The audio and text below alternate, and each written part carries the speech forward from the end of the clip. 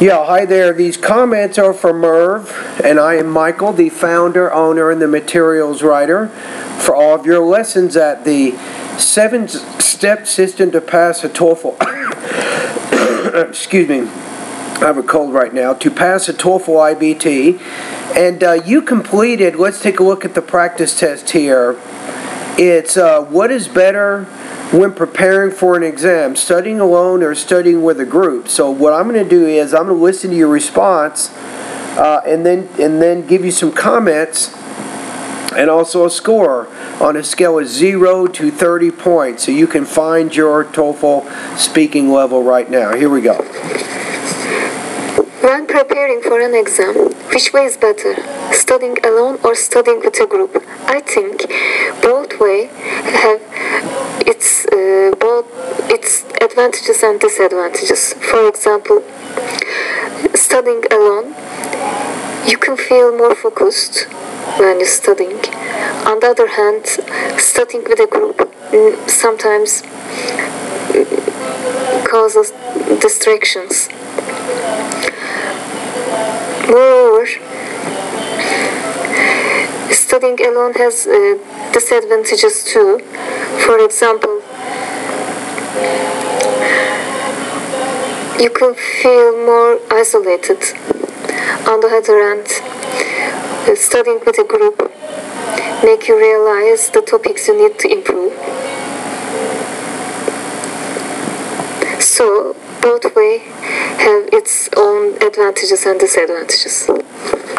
Okay, so let's take a look here. So I'm looking at the TOEFL. I'm going to put you at 2.0 out of 4, 15 points out of 30 on this particular practice test. That's probably where you are right now. Alright, so let's listen to it again one more time. When preparing for an exam, which way is better? Studying alone or studying with a group? I think both way. So you don't really need to repeat exactly the question. That's showing some limitations with your grammar and vocabulary. So you might want to say something like this. You might want to say, well, if I have to choose between studying alone or studying in a group, when I am preparing for an exam, I would rather, and then state what your opinion is and maybe 2 reasons. So that would be my first comment. It's advantages. I think both way. You want to say both ways. Way is a count noun. It has singular and plural form. So when you say both, you want to say both ways. It's not it's there. Both ways have their advantages and disadvantages. It's advantages and disadvantages. Now the problem is there's no way in 45 seconds that you can really satisfy that introduction. So what you're trying to do here is talk about the advantages and disadvantages of both methods of study. But let's be realistic here. Your goal here is to make sure you have specific detail to support your generalizations, and with that type of focus, you're not going to have enough time to do that. So, in this case, it's better to actually make a choice. Instead of discussing both, discuss which one you think is better, and then why. As opposed to discussing both, you're not going to be able to support both of those ideas. For example, studying alone, you can feel more. Studying alone, I wouldn't say you. Don't use that second person point of view there. You want to use either I or the he, she, or it point of view. That's the third person or first person point of view is going to be better than the you. Focused when you're studying. On the other hand, if you talk about that, you have to give an example at that point. Feel more focused when you're studying.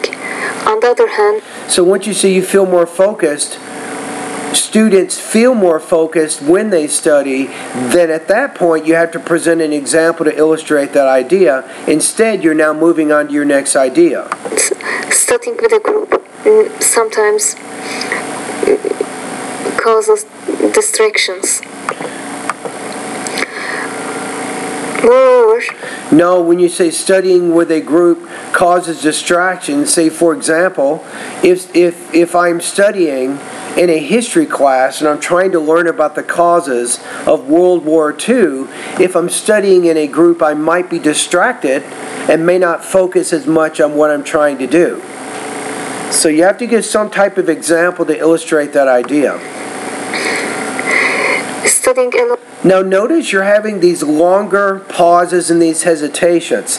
That's another reason why I'm giving you a lower score here, around 2.0 out of 4, because you can't have those types of pauses. That indicates that you're thinking in your mind what you're trying to say, but you're not sure what you want to say, so that's showing you don't really have good speaking fluency. One has disadvantages too. For example, you can feel more isolated. Instead of saying you, say students can feel more isolated. On the other hand, you talk about isolated, at that point you have to give an example to illustrate that. Studying with a group make you realize. Notice how you're at 53 seconds already. You're already past the 45-second time limit. The topics you need to improve. So both ways have both ways its own advantages. Have their own advantages, not its. Advantages and disadvantages. Okay, so what do we got? Like I said before, 2.0 out of 4, 15 points out of 30. So delivery, the main thing with your delivery is your pacing and probably your intonation. So pacing means you have too many pauses in there, so you have to improve really two major areas. You have to improve, first of all, what's called thought groups. That means that you need to pause after 4 or 5 stressed syllables with slightly rising intonation. Then the next thought group, when you get to the final thought group in the sentence, your tone needs to drop. Also, within each thought group, you want to blend the words within the thought group. That's going to help you with your pacing. That's something that you need to work on immediately. Also, you need to work on your intonation. You have the tendency to use only one tone throughout your response. You have to work on that. Language use, you're very limited with both your grammar and your vocabulary, and you're having quite a few problems with your grammatical correctness. Notice how you said both ways, and then you said have its. You want to say both ways have their own advantages and disadvantages. So several times in the response you had some problems with what's called pronoun agreement. So you have to work on that. So if your subject or your noun is plural, then the pronouns that refer back to that need to also be plural. All right, topic development. This is also a major problem with you. You are trying to do simply too much in a short period of time. So the strategy here is not to discuss advantages and disadvantages of both methods of study. You're not going to be able to do that in 45 seconds. So you should have chosen one of the positions and then explained why it is the most appropriate method of study in your opinion, based on your own personal experience. That's probably the best way you can do that. All right, and that's it. So thank you for doing the free TOEFL speaking practice test evaluation.